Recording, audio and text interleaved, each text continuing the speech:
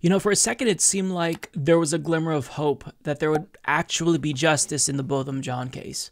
Because when we learned that his murderer was convicted of murder and not, a lesser charge such as manslaughter, there was just a moment of us being hopeful that for once there would be justice in a case where a police officer kills an unarmed Black American.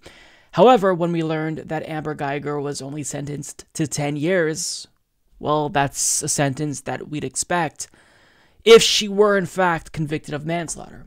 And when you factor in the likelihood that she'll probably be let out early for good behavior, it's safe to say that there was no justice in the Botham Jean case. And to make matters exponentially worse, well, a key witness in this case, 28-year-old Joshua Brown, was murdered over the weekend. Now, Mark Ramirez and Jennifer Emily of Dallas News reports a key witness in Amber Guyger's murder trial was shot and killed Friday evening at an apartment complex near Dallas Medical District, authorities said. Joshua Brown, a neighbor of Botham Jean and Guyger at the Southside Flats apartments, was slain about 10:30 p.m. in the 4600 block of Cedar Springs Road. Brown, 28, lived across the hall from John and testified about the night he was killed. A preliminary investigation shows Brown was shot in the back and thigh, a government official said on condition of anonymity.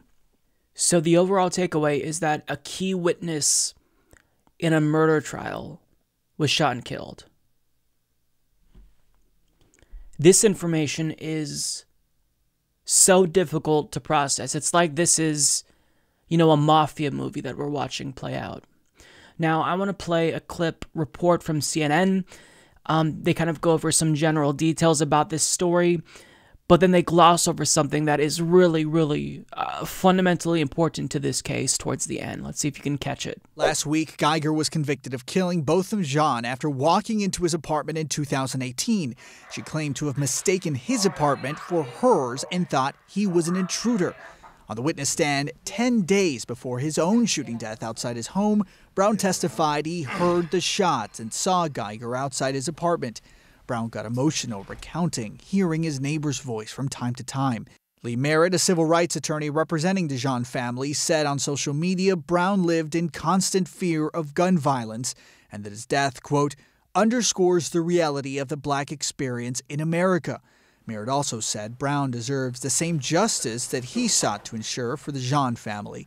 Investigators have released few details on Brown's death, only that witnesses heard gunshots and that they observed a silver four-door sedan speeding away from the scene.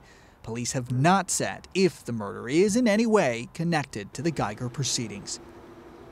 And Dallas police continue to investigate Brown's death. They are hoping that somebody who potentially saw something or heard something will actually reach out to them. And that right there is the issue, right there. In case you missed it, the Dallas Police Department will be conducting the investigation. Unacceptable. Unacceptable. Because we don't know what happened here, okay? If we are using common sense, we'd expect this to be foul play. We would expect that this is probably retaliation because he gave a testimony that facilitated the conviction of Amber Guyger. We don't know if someone within the police department decided to murder him in retaliation, to send a witness or to send a message to other witnesses across the country. Hey, this is what's going to happen to you if you testify against a police officer. We don't know. I'm just speculating. I have no evidence that that's the case.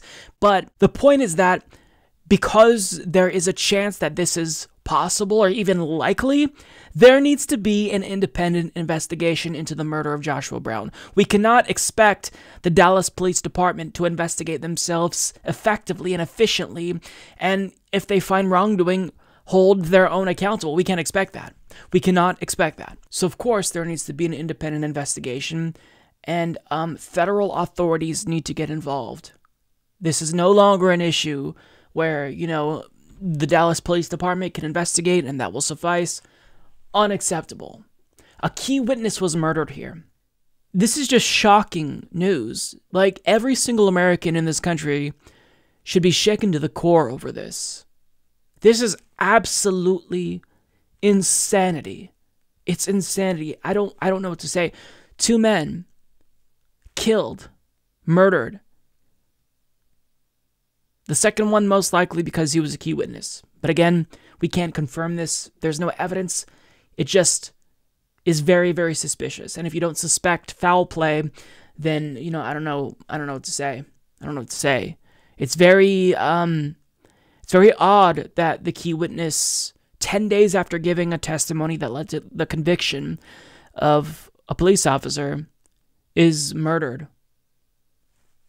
What do you say? I don't know what to say. There's no words. There's no words in this situation.